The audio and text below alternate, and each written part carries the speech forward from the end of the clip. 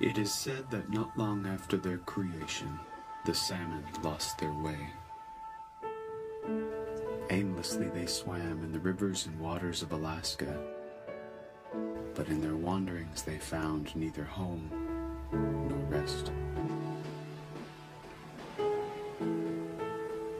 Then one day, a legendary being appeared to them at the base of the great mountain, a beast of unspeakable wisdom and healing, the white bear.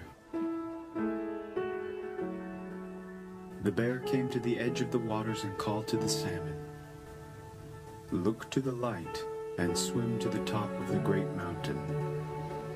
There you will find your home. There you will swim in the eternal river of the sky."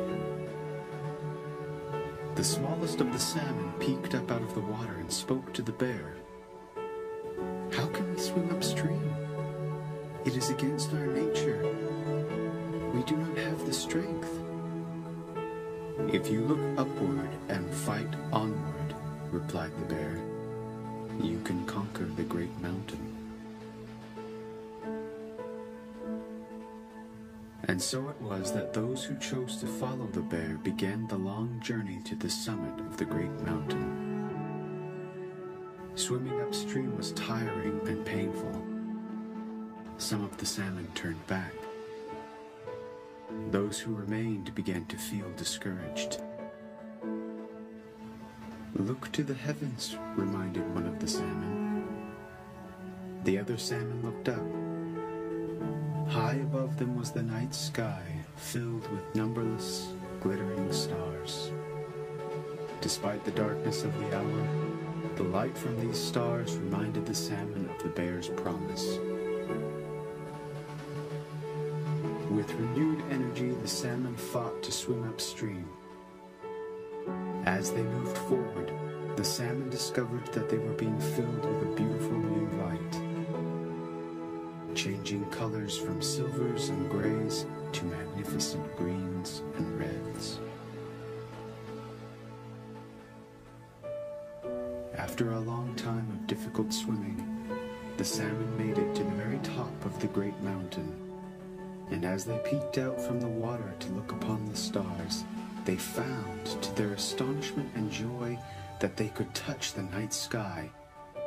It was not an endless expanse of air as they had assumed, but an endless expanse of water. It was an eternal river.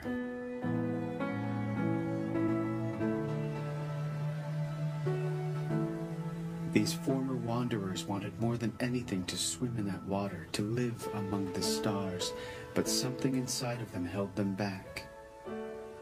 They looked down the mountain to the valley below and distantly saw the other salmon lost in the darkness below. What about them?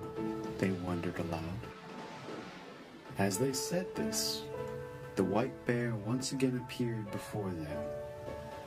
He told them that in order for the salmon to help those who were struggling below, they must swim in the eternal river and become a light for those who were wandering in darkness. Knowing what they truly wanted, the salmon let go of all their doubts and fears and dove into the night sky. Then, they who had become so full of life and light themselves became the Northern Lights, a river of light to guide the way for others who wander in darkness.